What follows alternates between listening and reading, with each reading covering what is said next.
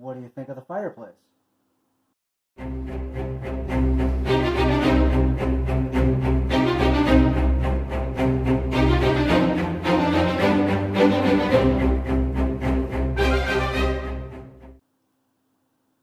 Greetings, Gemstones. Templeton Page Taylor here, and welcome back to another episode of Hidden Gem.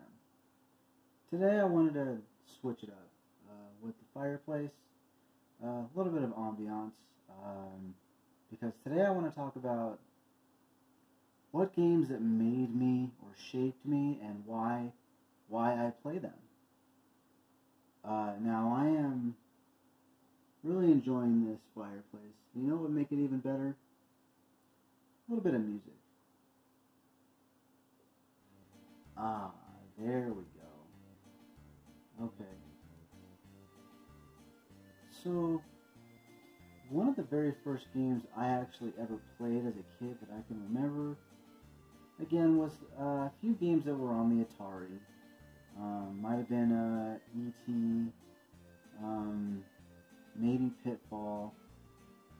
One of the first game systems I ever have good memories of would be the Nintendo Entertainment Center system, the NES. I was a kid. I was very young at the time.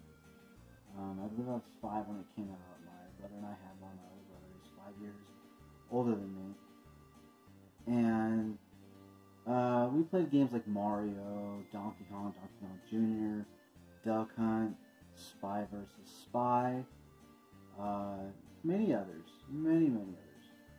But one of the first RPGs that I ever played was Dragon Warrior, and it was really fun. I remember it being very different from other games that I played.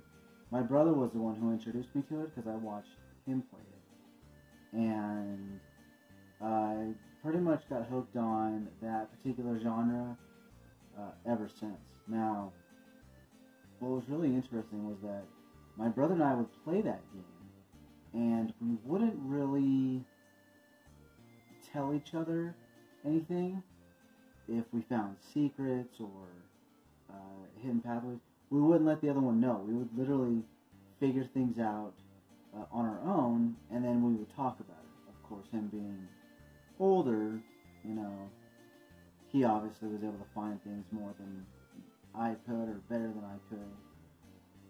But I always thought it was neat, just like going around and talking to the NPCs and finding out the story and hearing things that they have to say. I thought it was really cool. Sometimes they would say more than one thing, and that was even cooler back in the day. I thought that was really awesome because you got more to learn about the particular NPC or about the game. And that's the game that pretty much started it all for me. Now, there was a time I did kind of stray away from playing JRPGs, and that was when my mom, at the time, got me a Sega Genesis on my 10th birthday. When everyone else had Super Nintendos, that's what I got. So, I can't really say I was jealous, just because I never really saw too much of the Super Nintendo library. The only thing I wanted to play that I wasn't able to, was Street Fighter 2 back in the day. But I mainly got into Sonic the Hedgehog, Afterburner 1 and 2. Those were really awesome games. Streets of Rage, of course. I would say Sonic 2 was the main one that I used to play. I remember I mastered that game to the point where not only did I never die in the game, but I was able to get every single Chaos Emerald, I believe, by the first stage of the Chemical Plant. Because I think every stage in the first level, since each zone was only 2 levels in that game, only had 3 save points, and I was able to get the Chaos Emeralds on the first run every single time. I had every single one of those obstacle courses memorized.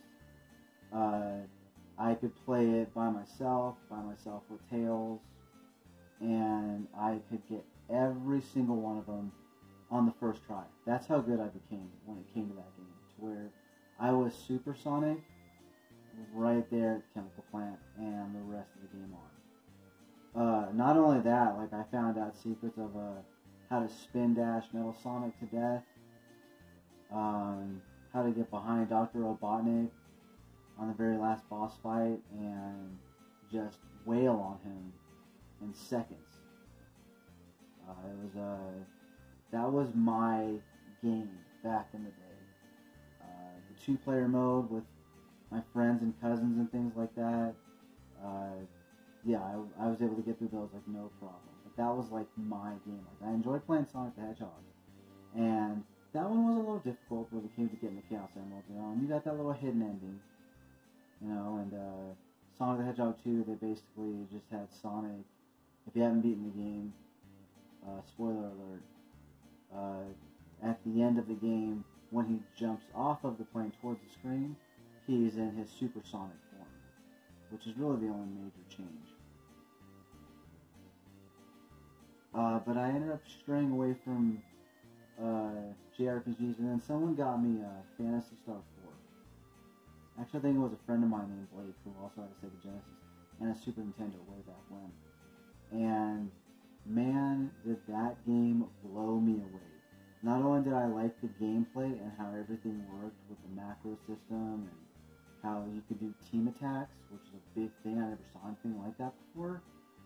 I love the way they told the story and the comic book style art images all over the screen. It was really cool.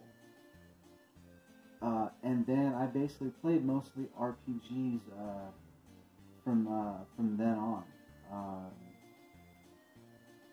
I played some action RPGs. Okay, I'm going to say this. I did play the original Secret of Mana, but I never beat it. A friend of mine, Blake, again, same friend,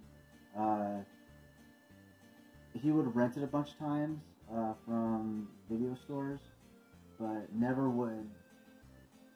I don't know if he ever beat it, but I never beat it. But I remember playing it with him. I enjoyed it. I thought that was so interesting and different with the way the combat system was. I'm probably one of the few people who likes the Secret of Mana remake, and I have that one.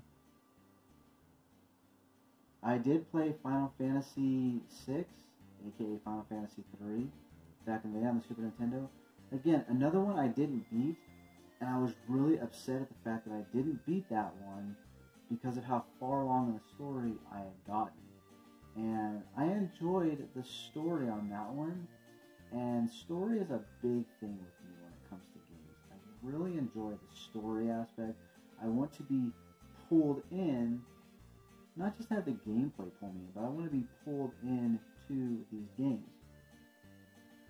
So then after I had my Sega Genesis, had a Nintendo, had a Sega Genesis, then the next system that I bought when I was 15 and a half, 16 I believe, was the PS1. And the first game I ever bought on that was Wild Arms. And man, do I love that series. I love the Wild Arms series. I remember playing it. I remember beating it. I loved the gameplay. I enjoyed the story of it. I thought that it was really, really interesting. Hold on. There we go. And that was the game that really, really got me into the genre more than most, was Wild Arms. What was even funnier was, at the time, Final Fantasy was just coming out later on in the PlayStation life cycle, and that was the second one that I bought, and wondering like where were the others, because I didn't know about the number differential. I wasn't too into the whole spectrum of getting information way back when. So I was like, oh, okay, I'll jump it in. I guess I just don't play the other ones, when apparently I did. And a friend of mine named Lonnie actually bought the game because it was the last one on the shelf at Target at the time, but he never had a PlayStation. he would either go over to my house to play it or go over to another friend's house, our friend Ray, and play it there. And it was just because he wanted to get the game before it sold out. And then later on, he bought a PlayStation, maybe like a month later or so. And he would get further in the game and beat the game and do more things in the game than I ever did. But I think what was even more interesting to me was a lot of the life skills that I learned. And I know that sounds funny coming from a guy who plays video games. But playing a lot of these RPGs, they taught me about teamwork. Working together with certain people. And I think that's the reason why whenever I play any JRPG, I always stick with the original 3, because I feel there's a little bit of loyalty in that regard. Like, these are the first 3 people that you meet, that start the adventure, or for whatever your team is made up of. And I've always stuck with that. I think Final Fantasy IX, which really wasn't my favorite of the Final Fantasies. Final Fantasy VIII was my favorite.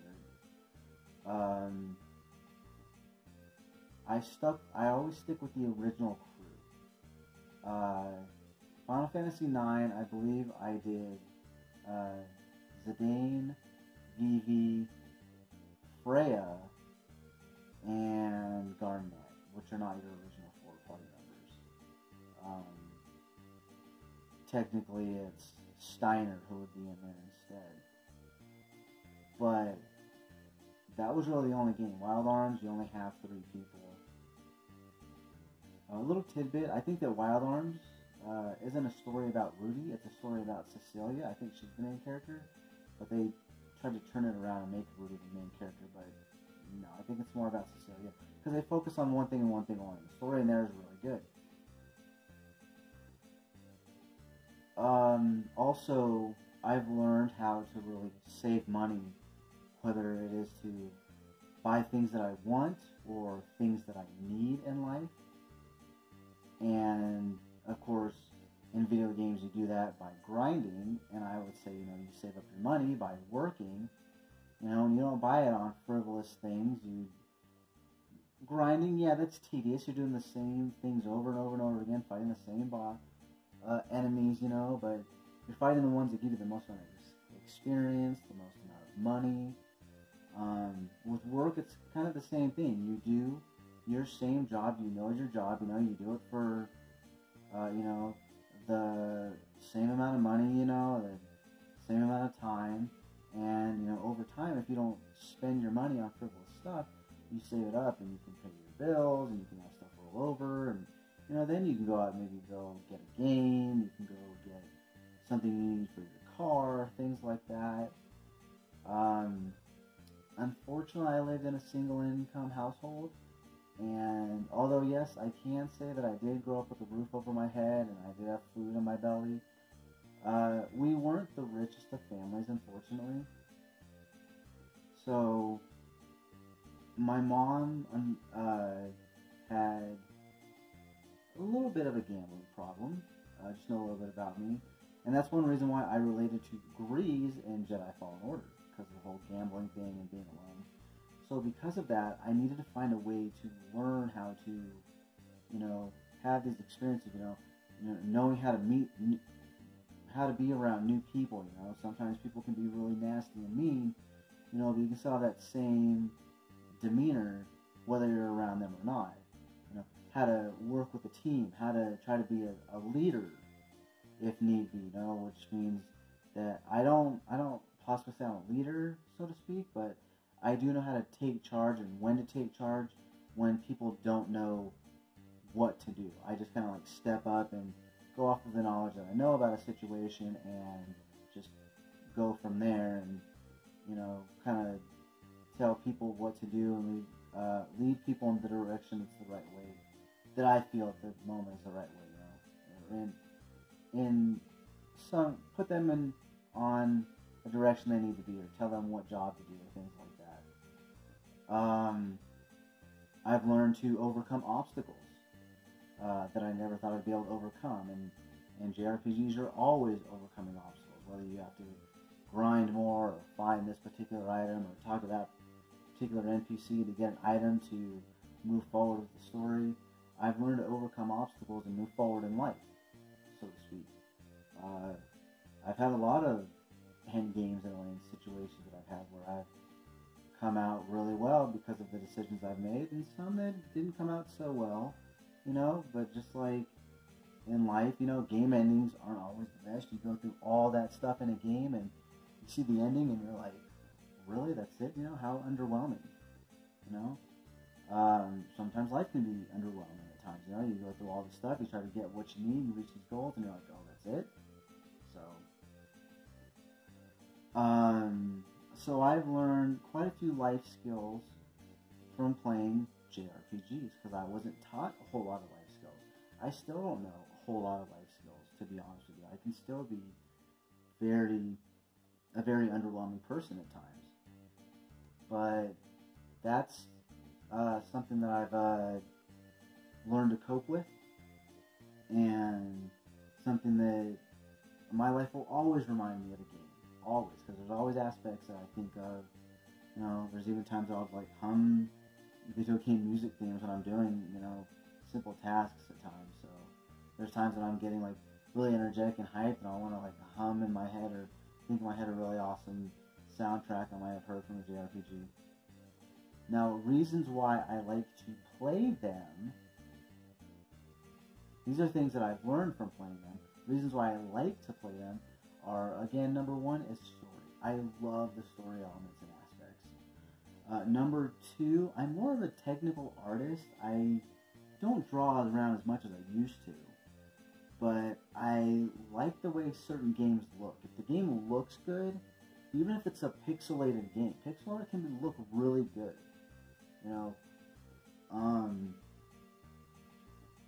As long as the story pulls me in, that's good. As long as the game looks really good in my eyes, it's something I'm willing to play. I don't really like games that don't look so good, and they don't tell a very good story. If those two things catch me, then I'll really want to learn the game mechanics, and I'll really want to dive deep into those game mechanics, And if the game mechanics are great, awesome. I want to play the game through, and I'll play a game all the way through anyways. At least now I will. Before, I just played a game, traded it in back in the day. But I really like the fact that I found a genre that fits my personality, fits my style of gameplay, so to speak. Don't get me wrong, I love playing a lot of older games, beat 'em ups, MMORPGs, of course. I've recently played AM2R, another Metroid 2 remake, on my laptop, and that game was pretty fun. I enjoyed playing that. A lot.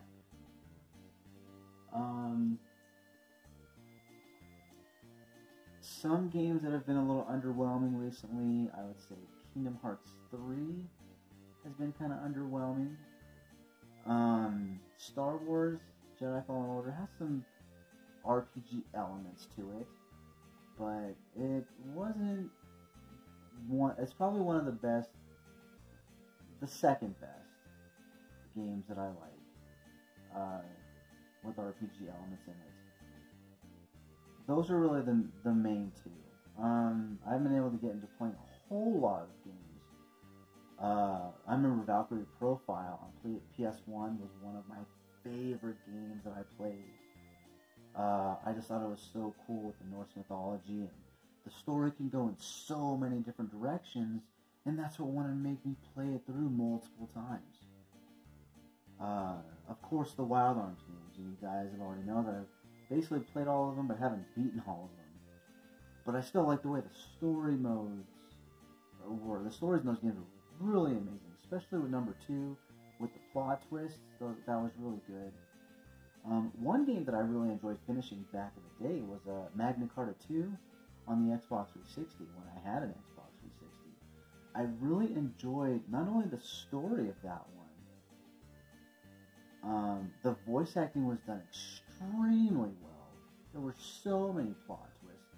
The gameplay was a little different, but I got used to it. I like what they did. It was one of those multiple playthrough type of games, more so with the abilities that you would learn in the game. That one was a really good one. But again, another one that was a little underwhelming because when the game is beaten, quite a few years pass. I believe 3 years passed in the game, and everybody's still wearing the same outfit. Everyone still has the same haircut. You know, I can see most of the characters, 4 to 5 characters, you know, looking the same, but someone's got to look different. Clothes got to look different over 3 years. You know, don't just use the same character models. You know, throw a little variety, something different in the ending to make me think, oh wow, the time has changed. Like in Persona 4 Golden on PSP, like after you beat that game, then time passes and quite a few of the characters change. Like Kanji's hair is completely different at the end. Rise looks a little bit older and dresses a little bit more mature. It's just the aspect of these games, you know, and some of them have some emotion to them, and some of these games actually brought out my emotional side, and I'm not always a very emotional person, but some games can do that, and these games that I've played, that I've gotten into, this genre that I've chosen to join, so to speak, I guess you could say, or maybe it picked me, I guess, yeah, instead of me picking it, has really turned me into the person that I am now when it comes to playing video games, when it comes to just enjoying my time on my PS4, on my Nintendo Wii, on my PlayStation Classic. And I just wanted to share a little bit of that with you guys, and maybe in the comments below you guys can tell me, you know, what games have shaped you, you know, what's your favorite genre of game? What do you get out of it? Why do you play your games? You know? It'd be really great to hear back from you guys, you know? This will pretty much be the end of the video. As always, thanks again for watching. Don't forget to like, comment, and subscribe. And do me a favor, Gemstones, stay shiny for me.